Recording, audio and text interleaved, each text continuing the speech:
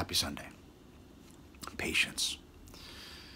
It's been the bane of my existence for as long as I can remember. Being patient. Now, I've certainly gotten better over the last, 20 some odd years. But the 20 some odd years prior to that, it was horrible. I wanted everything yesterday. I wanted it immediately. Didn't matter what it was. I mean, immediate gratification is part of my issue with life. It was, ingrained in me. I want results immediately. And that coupled with, as I look over my life,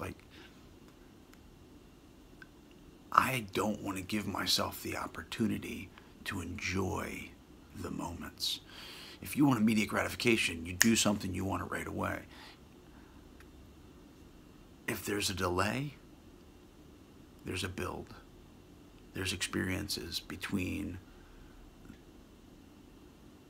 the act, whatever you're doing, and getting the results or not getting the results. There's a lot of lessons to be learned in between. And when I look at my past, I've robbed myself of I've wanted to, I haven't, because time is going to be what time is going to be. But my instinct is to not give myself the opportunity to have all these amazing experiences between things. And that maybe the time that it happens is the time it's supposed to happen. That if there's no mistakes, there's no mistakes. That when I want something, doesn't mean it's time for me to have it, or time for the other person or the other situation to be in congruency with my life.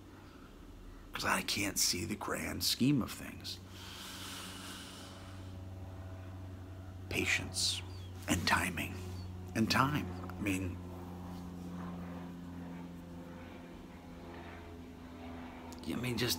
I think about the adage that, rejection is God's protection. And I've been protected quite a bit. And in hindsight, most of the things that I've wanted that I've been rejected by is just, I've been able to be like, oh yeah, that probably wouldn't have worked out in that particular situation. Whether it was a job, a relationship, or whatever. So, patience, timing, and just being comfortable with being in the moment, being in the feelings, and awake for all the happenings around us. I don't know. Or maybe it's just Sunday. Much love.